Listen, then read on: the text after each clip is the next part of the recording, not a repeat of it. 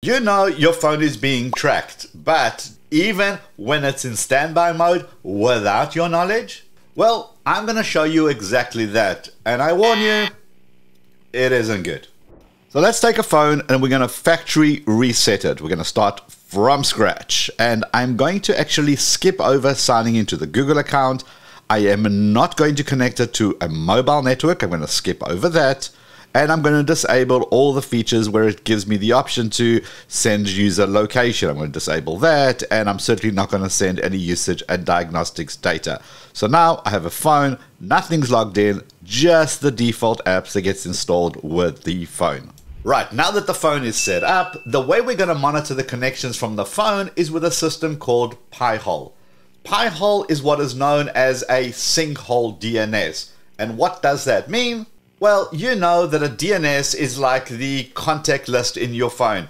You don't remember everybody's cell phone number, so you store it in your phone. And when you need to call that person or text that person, you just type in the name, it looks up their phone number and basically makes that connection. It's the same thing for the internet.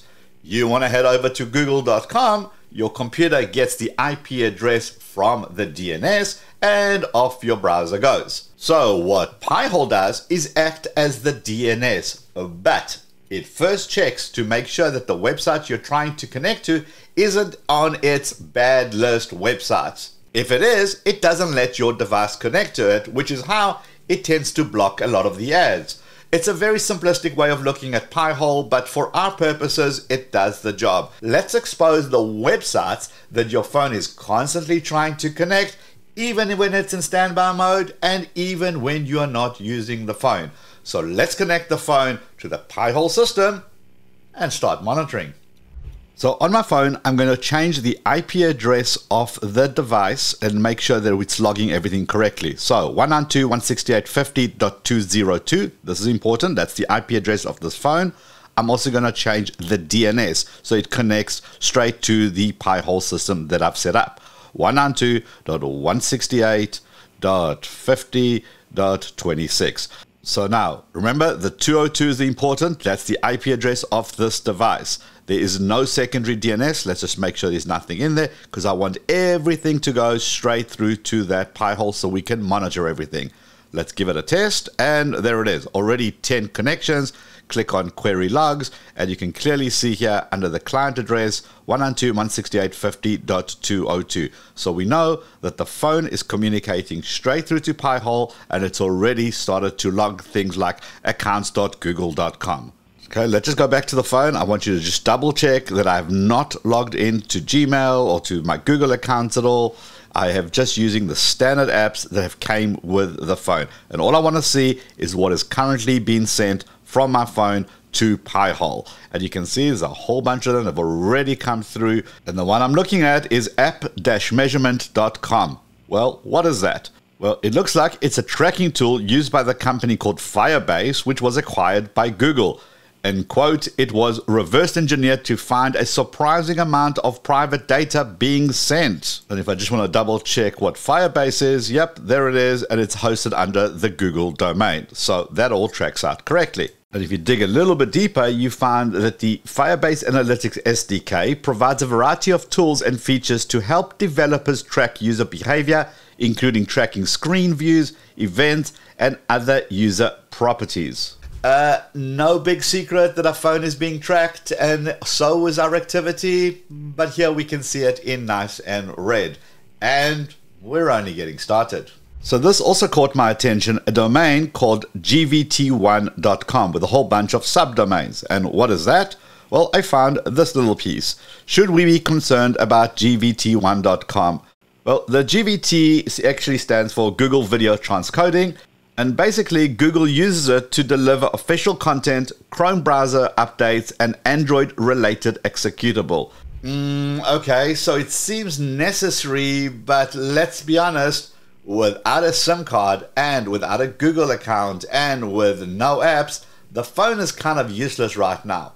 It is also not a real situation, so let's step it up. It's time to just log into Google account and see if that brings up anything weird or suspicious. Okay, let's log in. Let's click on the Google Play Store. Let's sign in, go through the normal stuff. And now I'm logged in. Let's keep our eye out on the time. It's 8:01, and I've got 113 connections.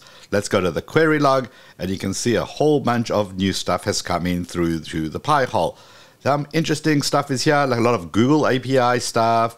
There is lots of content stuff. There is things that, well, I suppose make sense because Google is sending you information. You've just logged in to the Play Store. It needs to communicate. Oh, but look at this. Doubleclick.net. Well, let's figure out what that is. So it's Enterprise Advertising and Analytics Solution. So this is Google Marketing Platform. So it allows advertisers to get more insights on the stuff that we do with their application, things that happen on the phone. Shocker, some advertising and tracking has entered the scene. It's time to install some apps so this phone acts like a normal phone. So let's start with Instagram, and I'm installing it, clicking open, but I am not logging in. I'm just opening the application. So let's install some more. Here is Facebook, same thing, just pressing the open button after it's installed and not logging in. Let's do a couple more. I'm going to do Amazon Shopping, of course, TikTok, let's do that. Let's do Timo, Threads, let's do LinkedIn as well. All following the same process, simply installing and pressing the open button, and that's it. And here you can see all the apps I've just installed. The next day. It got late, so for full disclosure, I stopped the test last night and I'm continuing it today, which is the next day, which you can see by the dates in the Pyle logs. So now I have apps installed. The phone is still in standby mode and sitting right here on my desk. I am not logged into any apps. Let's see what the logging system says. Well, as can be expected, you can see we have a whole bunch of connections being made now that we have a whole bunch of apps installed. Let's start by filtering it down. Let's just look at TikTok. Let's see what connections TikTok has made. And here you can see all the connections, the DNS lookups that TikTok has made. This is tiktokv.us. And one thing that immediately strikes me is just the sheer number of connections, but look how quickly they come in, one after each other. And in fact, there's a whole bunch that happens in the same milliseconds. So the phone is on standby, TikTok is not logged in, and yet it's still sending out these bursts and bursts of connection requests to these various domains. Let's see if we can figure out what some of these domains actually are. So let's copy and paste some of these domains into Google, and I'm trying to figure out if there's anything to worry about, if there's anyone that's flagged anything. There's nothing I can see that stands out immediately. The only thing I can see is that there are people who have created a list to block TikTok. And look at this, how many domains are actually associated just with TikTok? You would have to block all of these if you want to stop people from actually getting to TikTok. But it's nothing that tells me what this subdomain actually does. It's surprising to me that all these TikTok related domains are simply not found online, and I'm wondering why that is. I also notice how these are being sent in bursts from the phone. And remember, I just installed TikTok and not logged in. So the question is it the same for the other apps as well? Okay, let's carry on. So we've seen TikTok. Now let's look at Facebook. And Facebook actually doesn't seem to have that many connections request. Every once in a while goes to graph.facebook.com. And if we do a quick Google search, you'll end up on the Meta Development Handbook, and it tells you it's a way to get data in and out of Facebook, which is how developers are able to post stories, are able to update photos. All right, let's get back into it. There's Instagram, a couple of calls here, nothing too exciting. What else have we got? Let's look at Amazon. Oh, look at this. Device-metrics. That was blocked. I wonder what that is. So a quick Google search and we'll end up on this page. It was published on the 11th of May 2022 and it is on the ftc.gov page. And this article is titled Tracking, Profiling and Ad Targeting in the Amazon Smart Speaker System. That doesn't leave me excited at all. Let me just do a quick search for device metrics and there it is. And it says it's used by Amazon to collect device metrics. It is the most prominent tracking domain. Most contacted third-party advertising and tracking services include Megaphone and PodTrack, both of which specialize in audio, advertising, and tracking services. Lovely. Great. Audio, advertising, and tracking services. Feeling warm and fuzzy about your device yet? Next up on our list is Temu. Let's see what that does. That's an interesting domain. Let's take that and stick it into Google. And again, nothing really too exciting besides the fact that, well, you may choose not to use Temu for other security reasons. As Temu is associated with the Temu application. Okay, no kidding. But look at this, notable other host names. Let's see, US, there's our domain we were trying to search, and a whole bunch of other domains as well, but all going to Temu.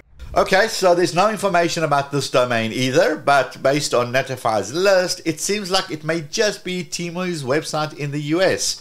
Each of those domains seems to have like a country code, like ZA for South Africa and NZ for New Zealand, but that is purely a guess. Next up, we have Threads, which has got 0 connections. That's good. Twitter, well, that's got a couple of connections here and there to the Twitter API, but nothing that screams alarms here. And we have Spotify with 1 connection last night, so that's not even going on today. And let's say Venmo, nothing there. PayPal, nothing there either. That's good, which means it's not communicating. What about Lyft? Well, 1 connection to the Lyft. Uber has got a bunch of connections, including a geo1.uber.com, which is used to basically identify where your phone is.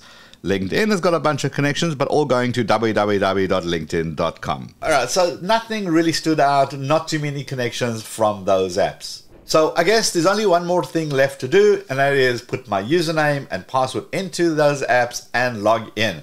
I'm only going to log in to 4 apps. I'm going to do Instagram, Facebook, TikTok, and Amazon. And back to the system we go. Now that we're logged in, we're going to have a whole bunch of connections. Let's filter it down. So let's start off by going to Instagram. Again, nothing exciting here, just a bunch of connections. Facebook, nothing really weird that's popping out here, and certainly nothing that was blocked by Pyle. That's unexpected, but okay. What about TikTok? Interesting. Okay, same domains as we had before with a couple of extra ones, but nothing that's blocked by Pyle, which means that after I've logged into TikTok, I would have expected at least some other stuff to come through, but it hasn't. That's cool to see. All right, what about Amazon? Amazon, what are you doing? I see a domain for adsystem.com, so that's happening. And Amazon, why so many connections constantly? I mean, the phone is on standby. Dang, I didn't expect that. Only Amazon seemed to have picked up a lot more traffic and connections, with some more domains being flagged and blocked for ads and tracking. Even TikTok behaved, which I'm pretty surprised about. For those of you who've stuck around this long, you're obviously curious, as I am, as to what the phone actually does, even when we don't touch the phone. So a couple of things I've picked up here. The first is that the phone is always communicating with multiple domains from each and every app. More communication if you're logged in, but still communicating even if you've just installed and never log into an app. The second thing is communicating in bursts. Sometimes in the same milliseconds, there are a bunch of DNS lookups. This is super strange to me, as the servers that try to communicate with surely don't change their IP address that often. So why put unnecessary lookup time each time they need to talk to that server? I would assume that if you do it once a day or once an hour, that would be sufficient. And yet they're communicating multiple times in the same milliseconds. Super strange behavior. Number 3 is that we have no idea what is actually being sent to each of these websites. Some of the data is encrypted, which is both good and bad.